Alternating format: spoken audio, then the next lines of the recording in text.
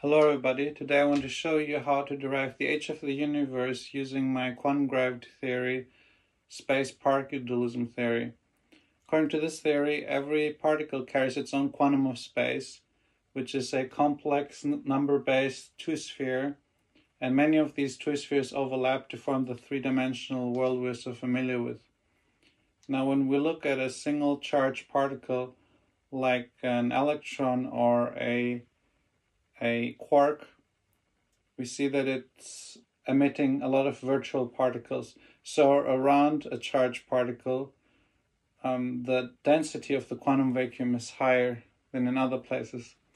So when we look at a massive object like Earth, we see that it emits a lot of virtual particles, and so around Earth, the density of the quantum vacuum is higher.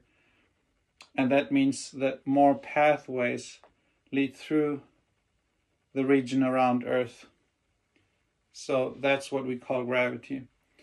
And in this model, it's pretty obvious that that in an infinitely large universe with no edges and no center, there can be no overall global gravity.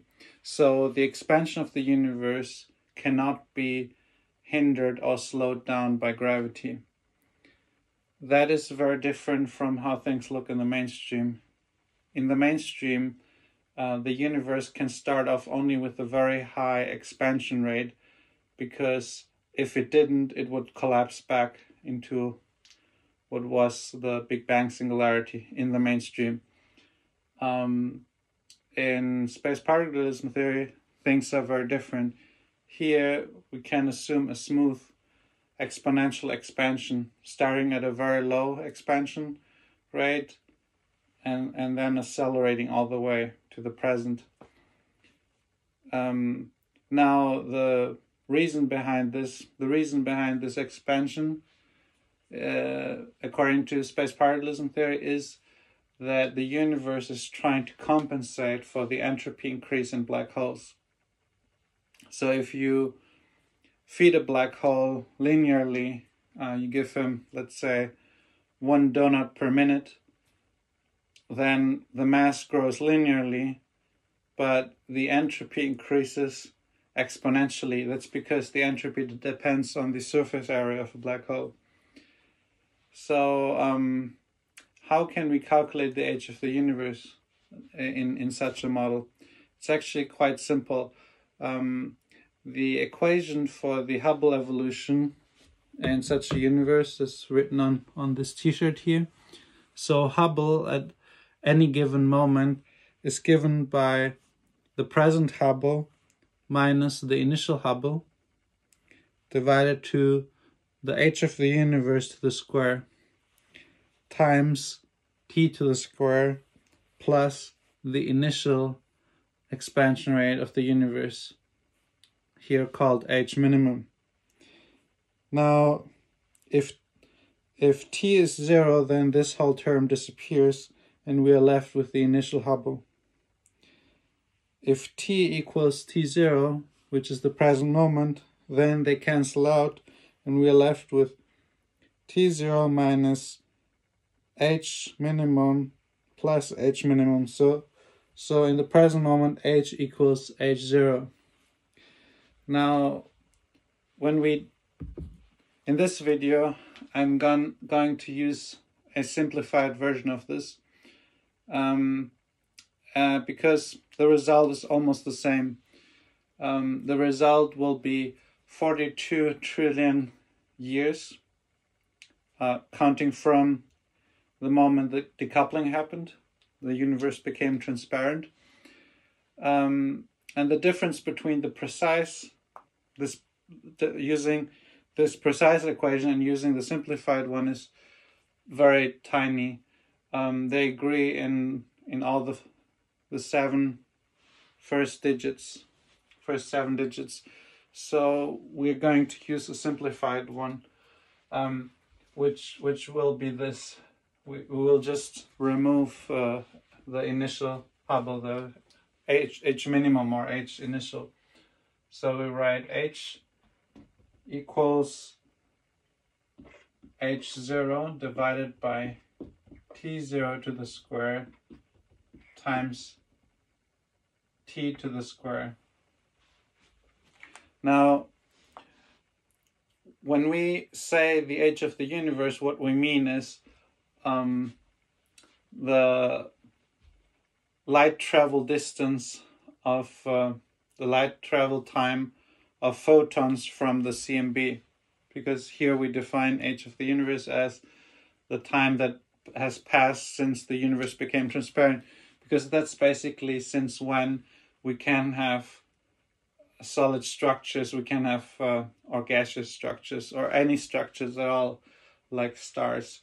So what we want to calculate is the correspondence between redshift, how much is light stretched out to the expansion of the universe, and how much time has passed by. So the amount to which light is stretched out is different in every moment because age is changing over time. So when we want to know how much redshift we have to take this Hubble. This Hubble is like a certain speed. It looks like a certain speed. So the one of the latest measurements of Hubble is 74 kilometers per second per megaparsec. So in order to use that in our calculation, we have to get it into the units of seconds and meters. So we change it into meters, and then we divide by the number of light years in a megaparsec, and then we divide through the seconds in a year. So that yields about 7 times 10 to the power of minus 10 meters per seconds per light seconds.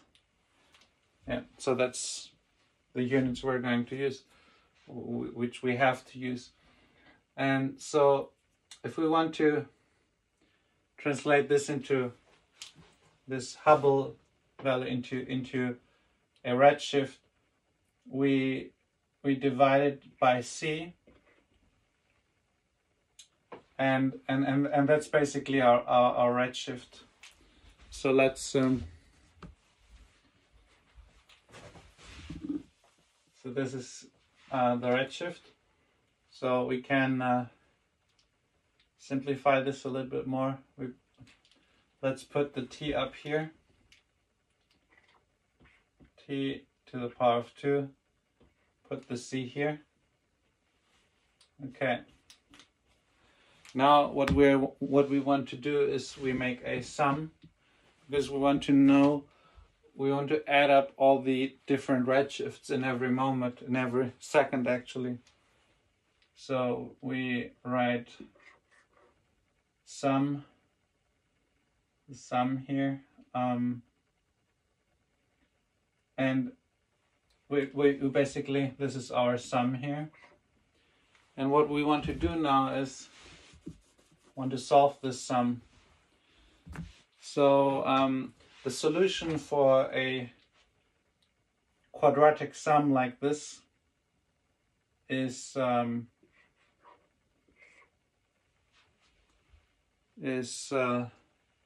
n brackets n plus 1,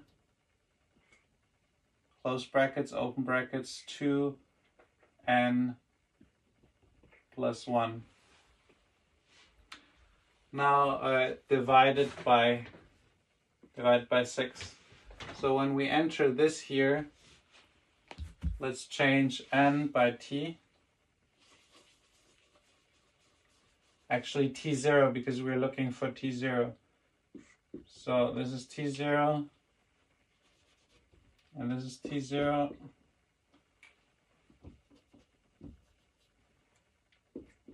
T0, and we put h here. H is here, h0, and 6 t0 to the square and C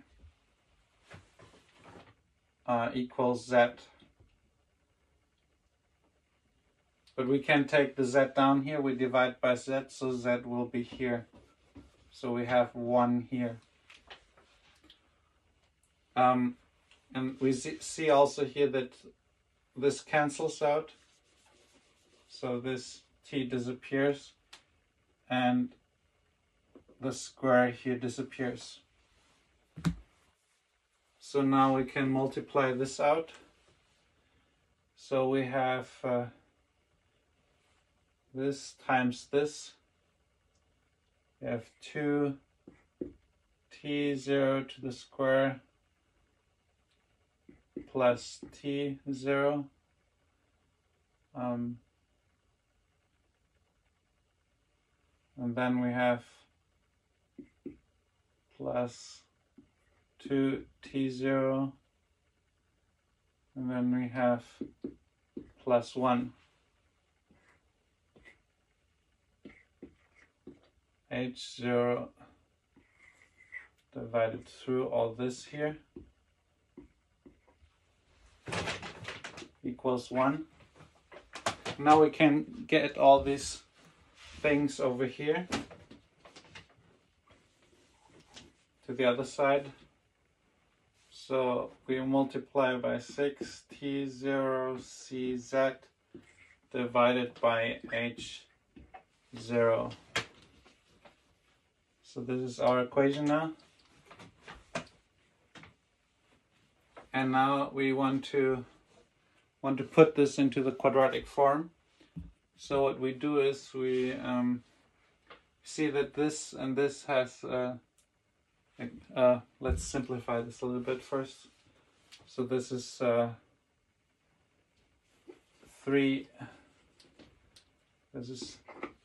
3t0, okay. So now we see that this has a common factor, so we can write 2t0 to the square plus 3 minus all these things here, 6cz divided by h0, and here we have t0 plus 1 equals 0. So this is already the quadratic form. So this would be from the quadrinomial A, B, and C. So quadratic formula is B plus minus square root of B to the square minus 4AC divided by 2A. Now we know that A is 2. 2 times 2 is 4. So we have 4 here. And AC, that would be 2 times 1. So it would be 2. So we have 8 here. We have 8 here. Now 8 is a tiny number because we're dealing here with 10 to the power of 20 something seconds. So we can basically ignore the 8 and say, okay, we have b to the square and then a square root, so it's basically just b. So b, sorry, it should be minus. So minus b plus b would be 0, so that is ruled out. So minus b, that's minus 2b divided by 4, and that reduces to b divided by 2, minus b divided by 2. Now, when we substitute this here, this is b, so we know that we are dealing with 3 minus 6cz divided by h0. When we now divide this by 2, we have 3 divided by 2. We divide this by 2. We end up with 3 here. So, but all this is minus. So when we change it into plus, we end up with 3cz divided by h0 minus 3 divided by 2. And this term 3 divided by 2 is infinitely tiny when we consider that we are talking here about 42 trillion years, and here it's actually also in seconds, so this is just about seconds, so you could leave it out, but it's good to keep it there to see the connection to the precise equation for the precise version of all of this, where this the initial Hubble value is taken into account. So this is the final equation. You have t equals this here. This is I call it the time redshift equation. So what value are we going to put in here for z? Basically, for z we calculate the ratio between the temperature, the initial temperature of the universe when decoupling happened, which is 2,900 Kelvin, and the present temperature of the universe, 2.725 Kelvin, minus 1. So that's our redshift. Here we go. And when we plug it in, then we find that the universe is exactly 42 trillion years old. Yeah. So this here is in seconds. You have to translate into years, light years. So it's 42 trillion years.